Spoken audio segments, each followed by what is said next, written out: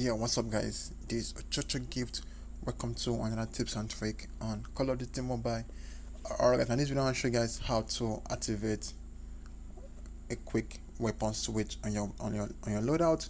So right now if you're in the game and whenever you click on this stuff, this is right now my weapon switch real quick. Whenever I click on this button down below over here, it helps you to get a quick switch weapon if you are finding difficult. If you're playing on different, on a different loadout. So now I'm playing on 4-finger loadout. That's the reason why I put this stuff down below for me to be easy to quickly switch a weapon.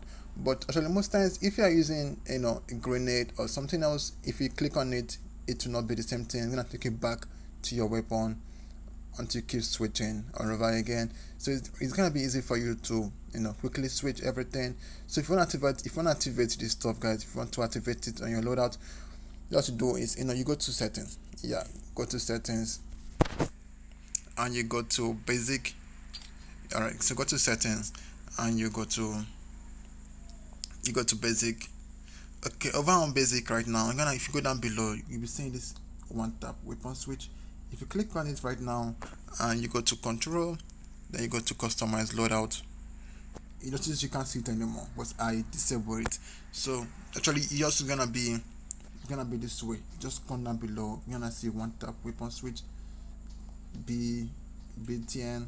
Just click on it and if you go to control, go to customize loadout. So yours might be anywhere, I don't really know where it might be, either this place or so.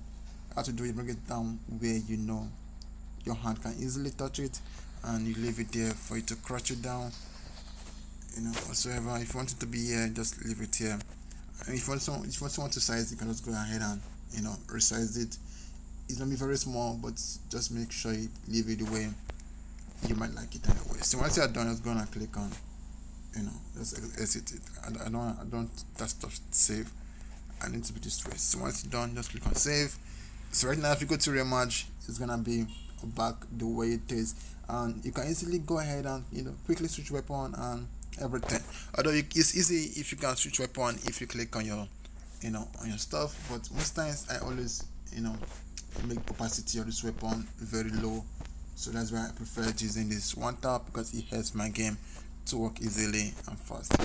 Alright guys, that's it for the video guys. Please forget to like this video, and yeah guys, please hit the sub button down below for more videos, and I'll see you guys next time for another video. This is Ochoochogift and peace out.